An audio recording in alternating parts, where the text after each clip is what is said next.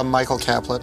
I'm an associate professor and vice chairman of the Department for Research in Neurological Surgery. I'm also the Victor and Tara Meneses Clinical Scholar in Neurosurgery and the director of the Laboratory of Molecular Neurosurgery and the director of the Movement Disorder and Stereotactic Neurosurgery program at Cornell. I always had a passion for science. I did a little project when I was in junior high school trying to use earthworms to figure out why people get heart disease, because earthworms don't normally get heart disease, so I fed them all kinds of terrible things to see if they would develop heart disease, and surprisingly they did. I can see a little bleed through now. To me, research has always been an integral part of what I do. If people would try to press me, well, which do I prefer, medicine or research, I would say I can't choose. My major contribution has been the development of the idea of gene therapy for the neurological system, specifically in functional diseases like Parkinson's disease. So we need to think about how we're going to do this protein stress business. Parkinson's is a particularly cruel disease. While there are about 5% of patients do inherit the disease because of rare genetic alterations or mutations, 95% of patients just get the disease and they have no real family history and no way of knowing that they're going to get it. What's available to patients today, we have a device called a deep brain stimulation device. This involves placing a thin wire into the middle of the circuit that regulates movement.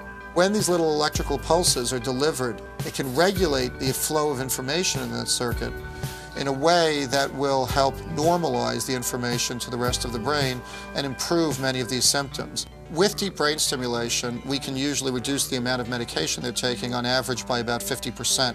So this is the DAPI, or which? That's how we developed our gene therapy approach, which was to base it on what we know works, which is deep brain stimulation. Using gene therapy, instead of putting in an electrode, we put in a gene to change the way those cells function, to change the way they signal other parts of the brain that they connect with, to try to normalize the entire signaling pathway and the entire neurochemical balance, the chemical balance of the different parts of the brain that affect movement in Parkinson's disease with this single genetic modification of this one area. The results of our study were very encouraging to suggest that this could be very effective, that patients had a significant improvement in all of their classic Parkinson's symptoms. So this is just the immunostaining? It was the first time anybody had put a gene into the brain of an adult human being for anything to try to change the way their brain functions and improve disease. Recently, we just received federal approval to start the next phase, the so-called phase 2 study for our gene therapy approach, which will involve a larger number of patients. That was very exciting, and that's where we're at right now, and that's moving forward. The other major area that I treat is complex pain. Pain is sort of an early warning signal of our body to tell us that something is wrong.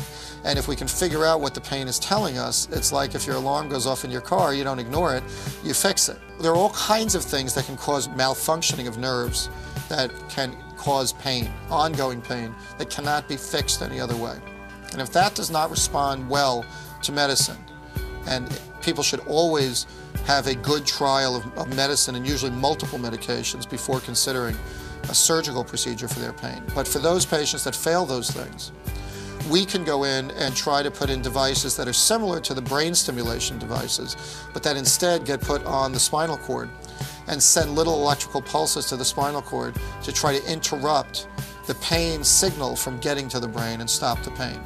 There are other types of pain that are more sort of aching, twisting, agonizing type pain. That's a different type of pain that usually comes from people who have had what's called failed back syndrome, let's say, where they've had spine surgeries for their back and it's not helped and they have this terrible agonizing back pain. Patients who have cancer pain, sometimes if people have cancer, it can cause severe agonizing pain deep in the organs and in other places in the body.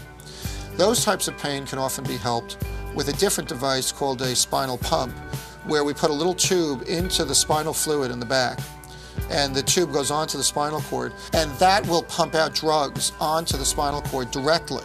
It depends on what your risks are for surgery, what your comfort level is, which of these procedures you choose, but we do all of them here, and for the right patient, these can be extraordinarily effective and life-changing operation.